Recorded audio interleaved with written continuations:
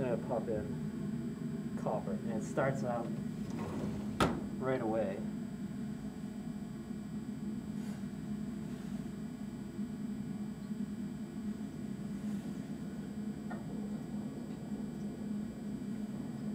As long as it's sealed up, it should be good.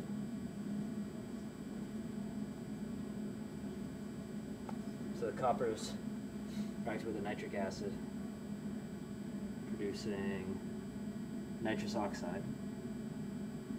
Which is a gas. Which is a gas that's going through. This is some copper,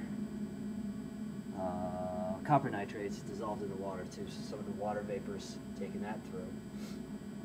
It's bubbling. There's going to be a second reaction going on in this tube, that flask. So the first reaction is like instantaneous, and the second reaction takes like 2 minutes. Huh. So. Okay, so so go again for me. In this one, nitric acid and copper, and then it creates. It's going to create water vapor. It's going to create nitrous oxide, and then copper nitrate. So the copper nitrate is probably going to be staying in the bottom as a solid. Nitrous oxide is going to react with the water, and I guess it's going to make some nitric acid in there. And how will you know? I've got universal indicator, so that'll tell me the pH of the beaker and the flask. But now the second reaction is taking place because inside there, see what's going. If you can see the glass tube, see what's going on? Yeah, it's bubbling right back up. Yeah. Oh yeah. So gas is being pushed up. So it's pressure. It's like a little barometer inside there. I couldn't get enough pressure last time I tried this, but I think it's going to do it this time. We got enough.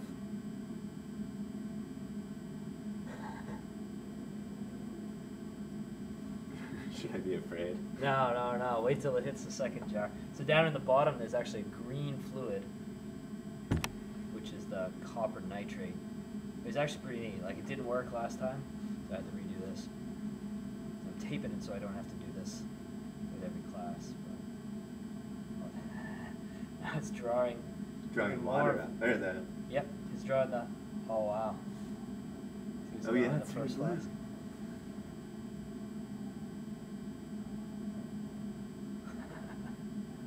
That's pretty good, huh? That is pretty good. Hopefully I don't run out of water. See, this is the. Oh, I think we're gonna do it.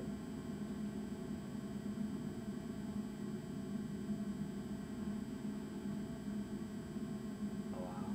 You can see the waves of stuff coming through. Oh yeah.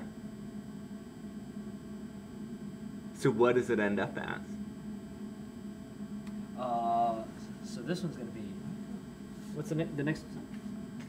The second reaction is, well, there's nitric acid plus water, the first one. And then the third one. I have to look it up.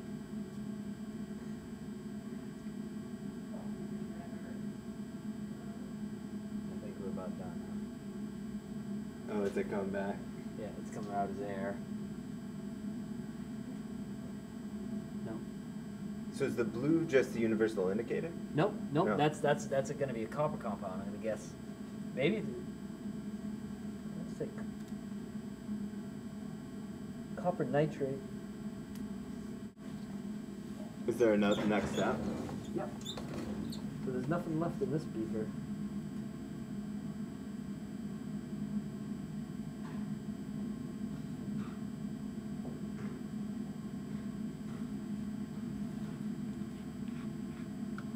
This is a universal indicator. It'll turn red in acid.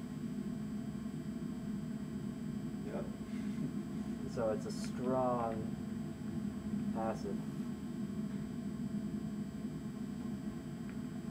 I mean, that's as red as it gets. Yeah.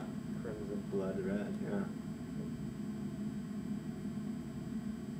You know, all the coppers, all the nitrous oxides completely going. All the brown is reacted. Yeah, that's impressive. Mm-hmm. So is the acid only on top, or is it just that it hasn't mixed? The indicator hasn't mixed. So what's the power of that acid? Like, what could we do with that? That's going to be a pH of 1 or 2. That's Wow. That's a strong acid. That's probably more nitric acid in there. I could probably redo, if I added copper to that, Yeah. same thing would happen. Oh, huh. Interesting. And it's the same exact acid as you started with?